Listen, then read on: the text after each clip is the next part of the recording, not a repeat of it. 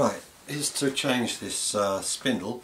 All you need to do is, I know you haven't got this piece on your particular model, but you need to take that off, undo these two screws. They're quite long, they will be in the wall.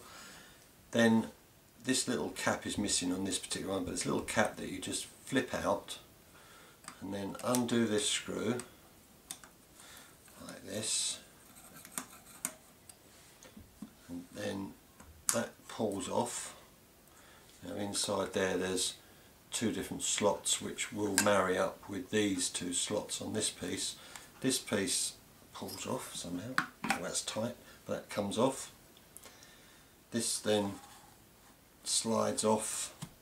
Put that there. This then comes off. This piece here, you probably have a bit of a trouble getting this off, but it is quite tight, but it does come off. And then you're left with this piece. There's a small washer here that stops the drips going through. That just comes off, and that leaves you able to get a flat bladed screwdriver in these screws here. Just be careful that you don't drop them behind the tiles. Pack this around this kind of area first, so that if you do drop the screws you don't lose them. So these unscrew like that, and that one there comes out as well, just about. There you go. And this piece lifts off like that, and this exposes the gears. Now this is what I think has gone wrong. Something on here, one of the gears is either stripped or it's not working, but this piece just lifts out like that. Just keep that on there. This is one bit. There's two screws in the middle here and here. Undo these screws, just loosen them, don't need to take them right out. This then allows you to gently lever these off. Try not to turn them, keep them straight, but just lever these off. You may not need to take these off, but that's these gears. That's that one, and that one comes off there as well. And that's basically it. These two valves should be right to the edge.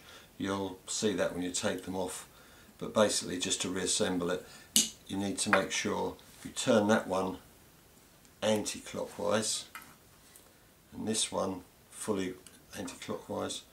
If you need to change this one goes anti-clockwise as well. And you can test this by putting in this piece back in here, and you should just be able to and then by turning it, that's open and that's closed, and that's how you can tell if that's working. So all you need to do is just do these back up, just so that that actually grips the wheel. Don't have to over tighten them, just enough to splay out the splines, and the rest is a complete reversal. So that goes on top there. Do up 2 screws, 1, 2. Again, don't need to do them up that tight. This rubber washer then fits over here. It's like a splash guard. This then goes on, fits in just to tidy it all up, make it look nice, and that sits on the rubber washer, stops any water going in. I'll just tip that out. This is the only, this bit goes on next. You can see that there's a small and a large slot. It usually goes large at the top. Fit that on there, and then fit that one on there. Put the screw in, just nip the screw up again, and then it should turn to a stop and then turn back to a stop. So that is it basically. So I'll give you the parts and good luck.